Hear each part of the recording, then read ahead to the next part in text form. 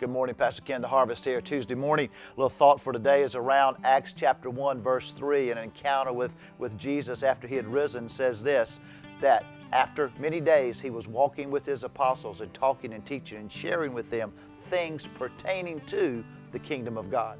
You see, when Jesus rose from the dead, we celebrated Easter recently, when Jesus rose from the dead, he brought a kingdom in sight. He brought a kingdom in view. He brought a kingdom within your grasp. What is a kingdom? It's a whole new way of living.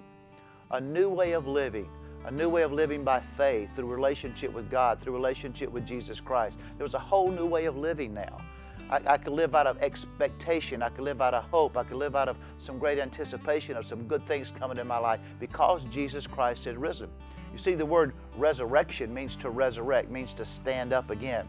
And when they laid Jesus in the tomb, he stood up again. Same thing can be true about your life and my life, that whenever situations kind of knock me down and life is tough and they just lay me out, well then you know what? Through the power of God, through faith in Jesus Christ, I can stand up again.